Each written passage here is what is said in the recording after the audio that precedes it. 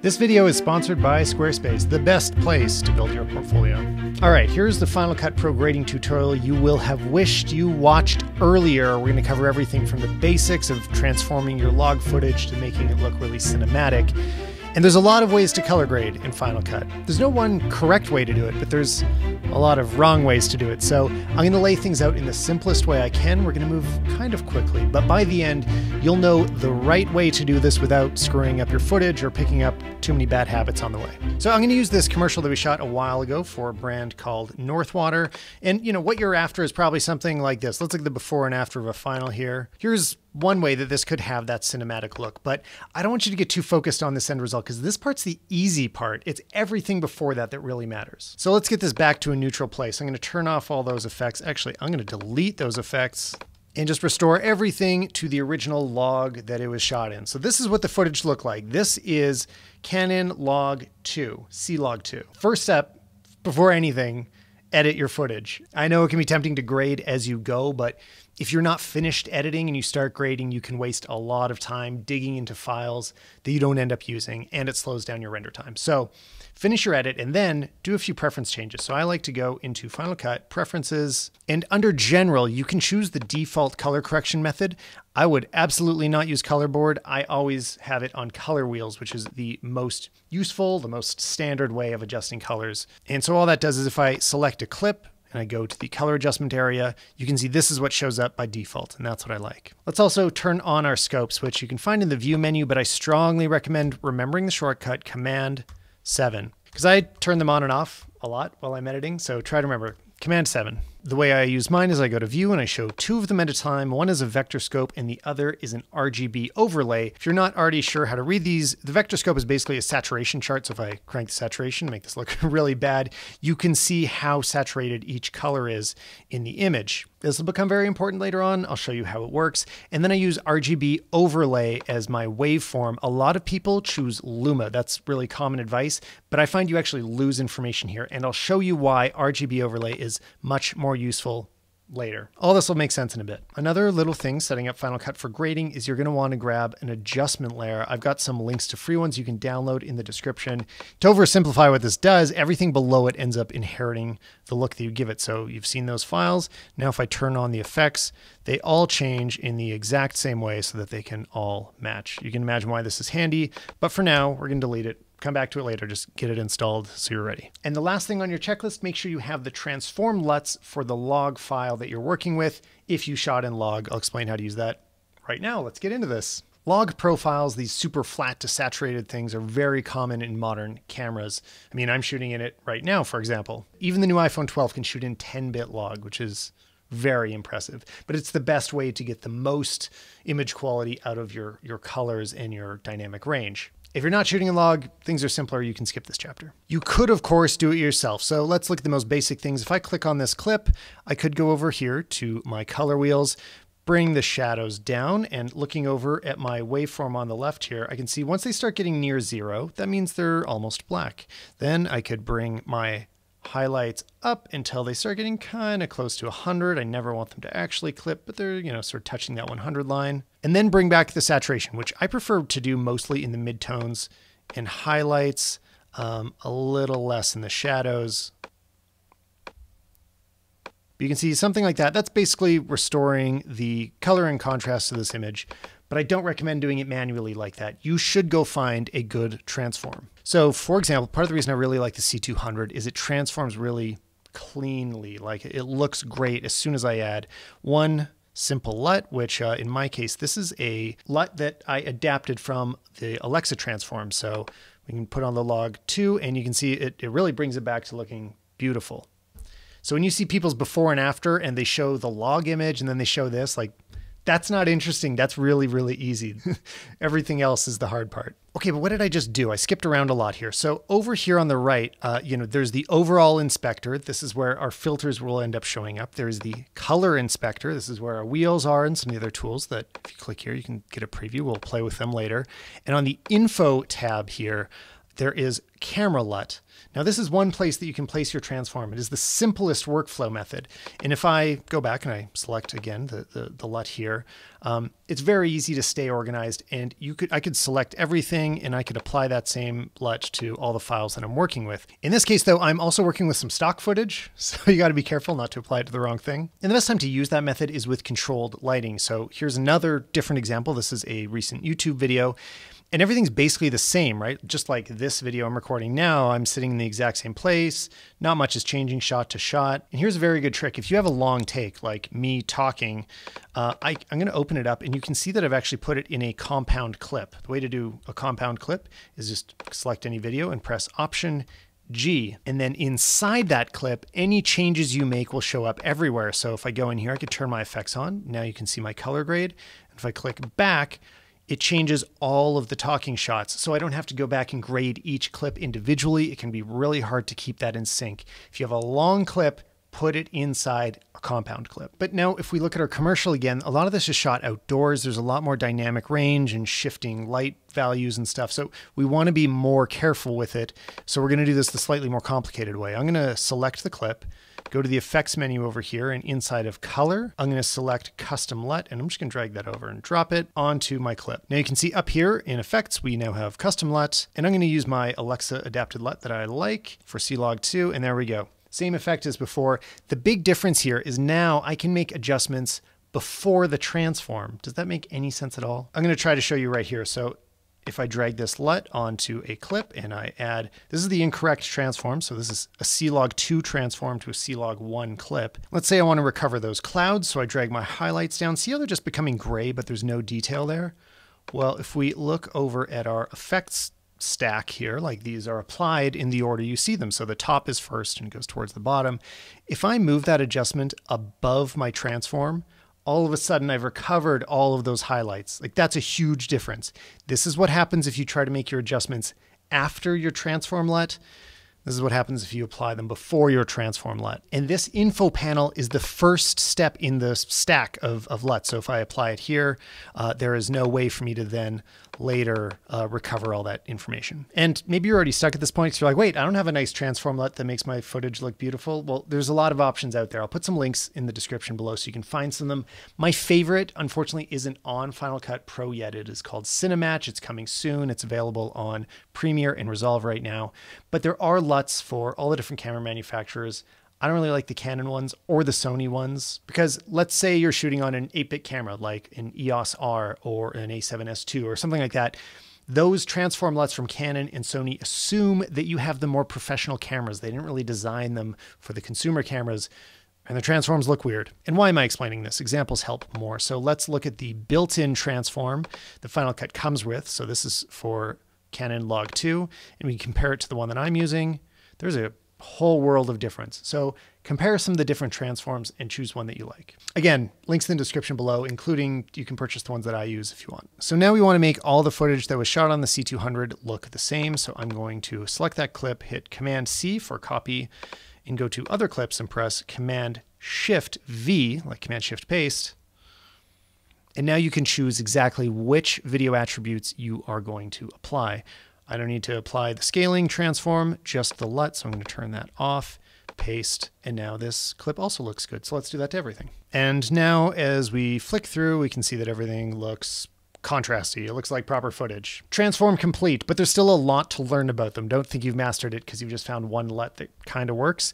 In fact, if you have a LUT pack and all of them just have like standard log transform, don't use that. It doesn't really work. Step 2, correction. So this is at least as important as transforms. If you don't have your colors looking accurate, all those fun filters and LUTs you're going to add later are going to look like crap. So you got to lay a foundation first, and that's what we're doing. So these shots look pretty good overall. I mean, you know, it'd be nice to do this on one of the most majestic shots because it just looks good, but I think I could demonstrate it more clearly in a little simple B-roll shot like this. So first of all, we want to be adjusting for both the white balance and skin tones. In this case, we're looking at the white balance. And what I'm looking at here is over here on the left-hand side are our RGB overlay waveforms. I'm gonna make them a little bigger so I can really clearly see them. And without looking at the actual image over here, I can tell that this is a little bit too blue because our blues are higher up here in the highlights. And there's also something going on down here in the shadows. So these shadows correspond to this dark part of the backpack.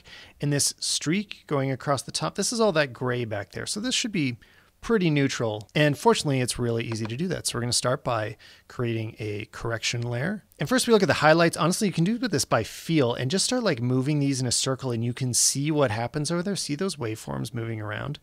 I'm basically just going to keep moving them until they start to line up and converge. And once they're all in a line and white, that means the white balance is now neutral. Can you see that as I click it on and off? This like blue cast just disappears that you didn't even really see it before, but now you definitely see it when it goes away. And also let's keep our order of operations correct here. I'm going to move those color wheels before our transform LUT. And also the shadows, this dark area over here, you can see that there's some color visible in them where this should just be straight up black. So as we move it around, those will gradually start to line up, but keep an eye on your highlights too. Like everything is moving, even though I'm only grabbing the shadows. And sometimes if you move it until they are perfectly aligned like that, now we have made our highlights too warm. So we can bounce back and start to play with our highlights again, but there's also such thing as playing with it too much. So kind of find this balance where both of them are mostly white. And now if we turn this on and off, you can see we got rid of a lot of color cast there. And then the other most important thing is skin tones. So in this example, we have lots of skin tones to look at, and we're going to use our vector scope a little more for this one. So I'm going to make it a bit bigger. And I find it really helpful to just crank the saturation when you're getting started, make it too saturated. And all of a sudden it gets really big over here. You can clearly see what's going on. Now make sure that in your vector scope preferences, you do have show skin tone indicator on.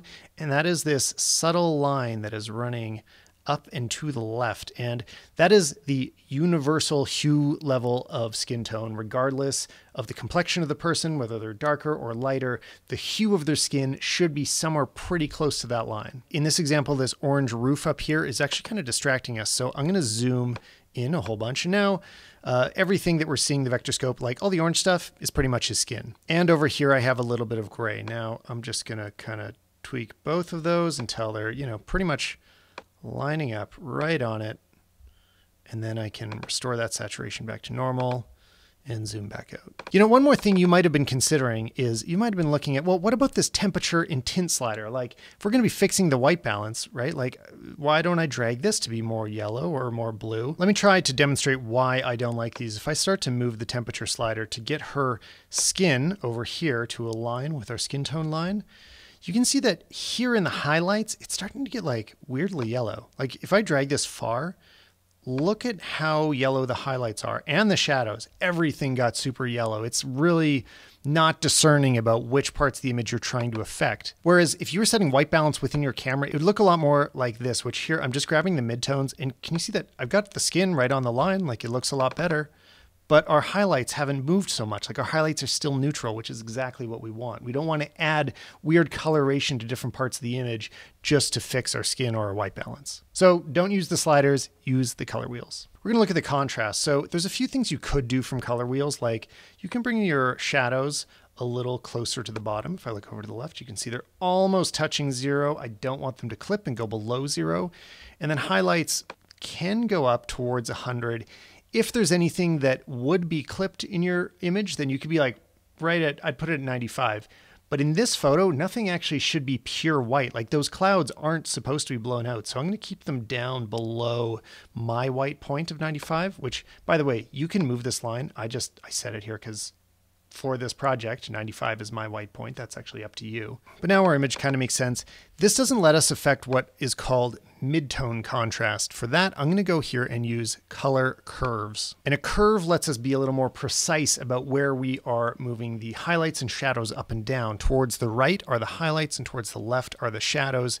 And anywhere you click, you add a point. So I'm going to add a point towards the right for highlights, point towards the left for shadows. And I'll bring the shadows a little bit down and the highlights a little bit up, the classic S curve. And I think actually I'm losing too many details in those shadows. And this is why I don't do it with color wheels. I'm going to take that off. I'm just going to do this inside of my color curves. And this is just a totally different type of contrast. Like see how I can move these points closer together? That contrast looks different from this contrast. And this is up to you. This is a creative decision exactly where you want it to land. You know, I like to have what I call, you know, a little bit of mid-tone contrast by having these a little bit closer together. And that'll be different from your other contrasts. So you add this to taste, it's up to you. And before we move on, I want to emphasize why I don't use the Luma waveform. I'm going to make it bigger so we can see what's going on here. If I switch back to Luma, you can see that it's only barely bumping up against 100. You know, looking at this waveform, everything seems fine. Nothing's really clipping here from what I can tell. But if I switch back to RGB overlay, you can see there's actually a lot of the blue channel that has clipped, that is past 100. That is bad. That is horrible. Like, we have a beautiful, expensive camera here, and we're just making it look cheap. Like, these clips, this looks horrible. This is what an old-fashioned camcorder looks like. The reason you paid for your nice new camera is so you could get rich tones, which, you know, basically they have to be below 100 to do that. So you can only see that really clearly for me in the RGB overlay so that I can see blue is now no longer clipping. And while we're on this clip, a final thing that I like to do is I usually bring my midtones down a little bit for things I want to feel a little more cinematic, a little cinema-ish, is the midtones coming down gives it that sort of like richness of tone. Let's do it to a few different clips. The best way I'd describe it is it makes the colors feel thicker, like they're just kind of more substantial. Whereas if you're bringing it down, say in the highlights, like it just looks darker and flatter. Those midtones coming down, that's where you get the sort of the juice, the richness of cinema. So yeah, I really like to keep those a little bit low. So something in the image is kind of up near 95, but a lot of those midtones are coming down towards the lower half of the waveform. And by the way, 10-second rant, it is offensive to me that photo editing apps do not have these waveform functionalities, these scopes inside of them. Things like vector scopes are essential to me. Why can't I check my skin tones in Photoshop the same way I can in Final Cut Pro? It's totally insane and maddening that, yeah, photography doesn't have these basic monitoring tools. I don't understand it. Anyway, back to Final Cut. Now, there's another trick I have up my sleeve. I do this very often where I'll add what is called a hue saturation curve and go into it and look for saturation versus saturation. Now, everything on the right is the most saturated parts of the image. The left is desaturated. What I do is add a few points on the right side and bring it down. So what this means is that the most saturated parts of the image are a little less saturated. Like, I don't go crazy with it. It's a very gentle slope, but if I turn it on and off, you can see that it's those blues that are just way more saturated than her skin, for example. It helps bring everything a little bit more into the same saturation value. Sometimes I find oranges sort of clip, and this just kind of brings it back. Whatever the color is, it'll recover some of those clipped saturation points. Now let's get into the fun part, adding film emulation, adding some looks. But first, a quick thank you to our sponsor, Squarespace. Now, whatever kind of filmmaker you are, I'm just going to guess that you might sometimes want to show your work off to the rest of the world. Am I right? Well, Squarespace is the best possible way to do that. They help you create portfolios either for filmmaking or photography by embedding your work in the highest quality and surrounding it with a website that is all your design. You can post things on social media that can get lots of views, but you don't actually control that. And it can get shut down at a moment's notice. So don't rely on another platform to keep your precious work online and visible. Take control with Squarespace. You're going to be able to design every aspect of it in just a few minutes. It's really simple. They have drag and drop templates that are completely responsive, created by their professional designers. And then the back end is taken care of for you. So you can see all the analytics that you're going to need. The SEO is done for you. You really don't have to learn anything to run a professional website. Even if you already know how to do one, it's so much easier to let Squarespace take care of it for you. So I'd highly recommend go to squarespace.com and just spend a few minutes designing your new website. And then when you are ready to launch, you can head to squarespace.com/Tyler Stalman to get 10% off your first website or domain. I've used Squarespace for more projects than I can count, and they all look completely different because it's so easy to work with. So thanks again, Squarespace. Link in the description. Moving on to LUTs. This is the fun part. This is when you can go crazy. First of all, let's put an adjustment layer over top of everything. Now, all you have to do is drag it on top. It's a title, by the way. It's inside of this title menu. And I'm just going to extend it to cover our whole video here, because what we're trying to do is add a unifying color grade to everything that kind of brings it all together. I use the same LUT for pretty much everything. Again, we're going to go into our effects over here. I'm going to drag over custom LUT and select the one that I always do. And even though I've used this a million times, it's never perfect at the beginning. You know, it's a pretty soft one. Like, you might want to push this further, but I'm going to play with it for now. First of all, I don't even use it at 100% all the time. For this video, I will. But it also does some things I don't love. So if we turn it on and off, let's watch our RGB overlay over there. You can see it's squishing the highlights a little more than I really want it to. So next in the chain, I'm going to add another color wheel, and I'm going to bring those highlights up just a little bit more. I don't want them pushed quite that far down. Let's take another look.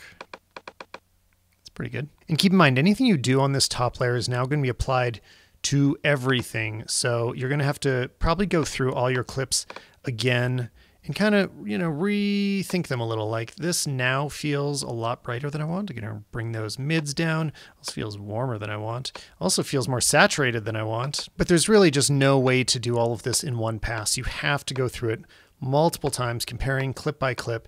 And it's also really useful to use the compare to. So if we go to Window, Show in Workspace, Comparison Viewer, and I could click Save Frame. So now I'm seeing the frame that I was just on, and I can compare it to anything else. So I'll go to this other clip with our same actress here. And, you know, look at things like, oh, is her hair a similar shade of red? Is the saturation similar? Is her skin on a similar level? And just kind of sync those up. So whichever one I've selected, now that's the only one that I'm affecting here. Here's something I don't like that my LUT is doing. So I'm going to manually fix it by going to Hue Saturation Curves. I'm going to use this eyedropper and select the grass, which is our kind of green area. It actually happens to be a little more yellow. And I'm going to pull it towards being a little more cyan, a little more green, because to me, this is a little more dead grass. This is a little bit more alive grass. As you make changes like this, make sure that you flick through the rest of the video and be sure that it wasn't, you know, damaging anything else. Like here, we have a lot of green in this one as well. And so we'll just turn that on and off. And yeah, it's also better in this one. I like this slightly more cyan green here. And here's another one where I'd bring the midtones down a little bit. By the way, I said there's a million different LUTs out there. It's really true. So like, let's take a look at some others. Just to remind you, there's not just one way that things can look. But I wouldn't do a LUT to do something like this. Press Command 7 to bring our scopes back up. You can see it's added a ton of green to the highlights. This is a look you'll see in movies. This is like a legitimate thing to do. But I'd try to make sure you have control over that. Don't let the LUT push your image that far, because it's really hard to bring it back later. So again, if we go back to mine, like, I prefer things that really keep the highlights and shadows clean and are mostly playing with everything in the midtones. And now the final step, we're going to export it and look at it on a lot of different devices. Look at it on your phone, put it on a white background, watch it on your TV, just see it all over the place and get a sense of what it really looks like, because everybody has a different device and you want to have a sense of how it's going to appear wherever it's going to be seen. And there's a lot more to color grading in Final Cut Pro than I was able to go over here, but I will help you out with it if you want. If you follow me on Twitter, I'm at Stalman, and same thing on Instagram. And if we had more time, there is so much more to color grading in Final Cut Pro than I have time for today, but if you have any questions, you can hit me up on Twitter. I'm at Stalman, or listen to the podcast, the Stalman Podcast. It's got lots of great info from creators you probably like and follow. But thanks for watching this video, guys, and I'll see you in the next one.